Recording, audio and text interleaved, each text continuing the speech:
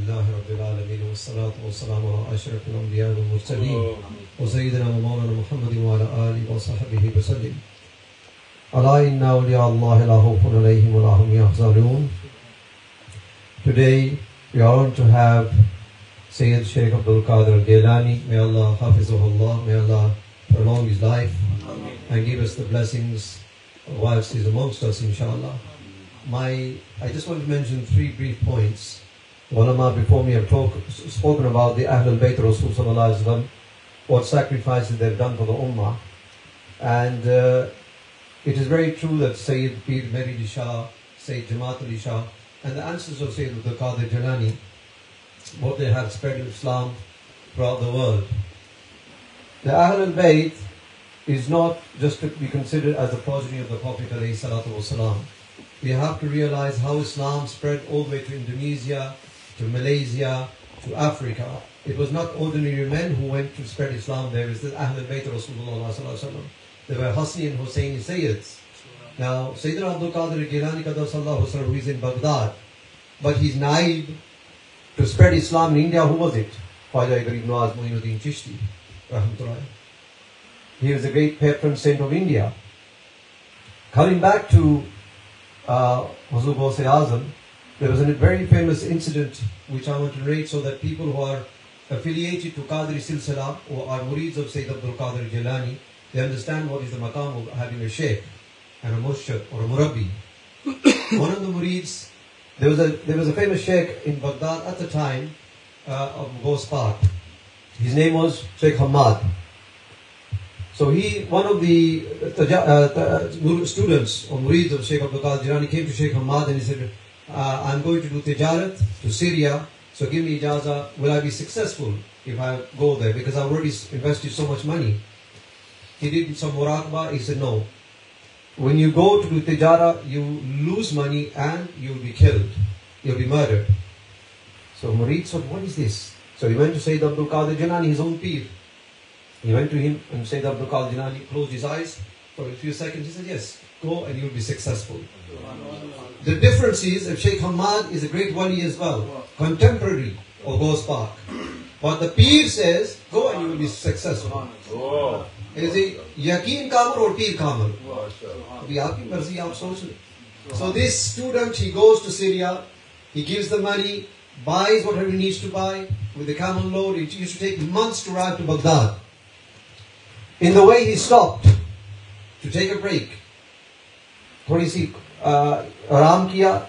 He went to sleep to take a rest and he sees a dream that some thieves come and they take all of his stuff. Jo tijarat ka maal tha wo sab luta liya, chori kar diya uska. They took everything and then they took a sword out and cut his head off. As they were cutting his head off, uski jaag khul gayi. Straight away he panicked. What is this? Straight away he got on his horse, got his camels, went to Baghdad. When he arrived in Baghdad Shareef, he said, let me see Sheikh Hamad first. Not Ghaus Park. Let's see Sheikh Hamad first. So he sees Sheikh Hamad and Sheikh Hamad looks at him and smiles. Now this is something very important. You have to take a point here. He looks at the student who he said that you won't be successful, you will be murdered. When the Sheikh Hamad looks at him and he says, Wah, Subhanallah.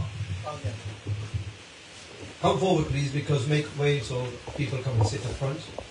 So when the student arrived back, Sheikh Hamad looks at him, he said, Wah, Subhanallah, you have a great wali, a great murshid who changed your destiny.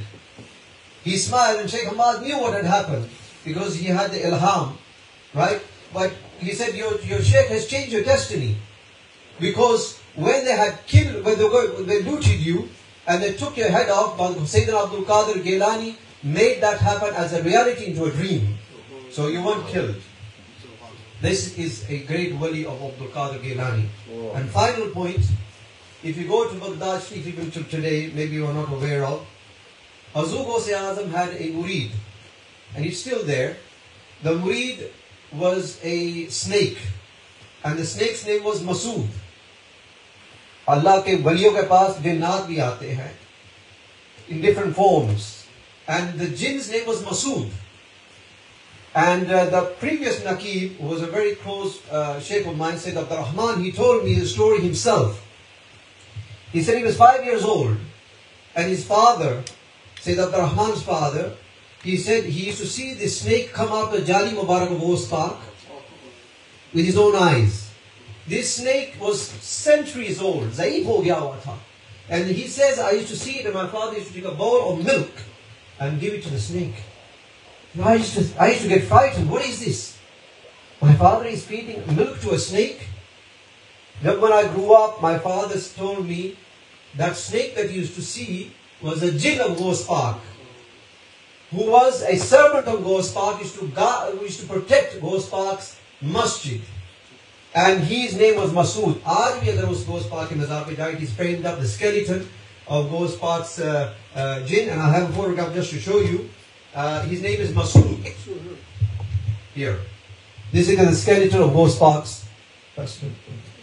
Ghost Park's जो जिन था उनका मुरीद था, ये उनका है Masood. उनका नाम था Masood. So awliya Allah, we are blessed to have in our lives. और जो नहीं मानते ना माने, लेकिन जो मानते हम तो मानने वाले हैं. So may Allah bless Sayyidina Abdul Qadir Jilani. May Allah bless Ramzan to have a beautiful gathering, and may Allah bless you with beautiful children like Sayyidina Abdul Qadir Jilani. Qaddasallahu sirruhu. Jazakumullah khair.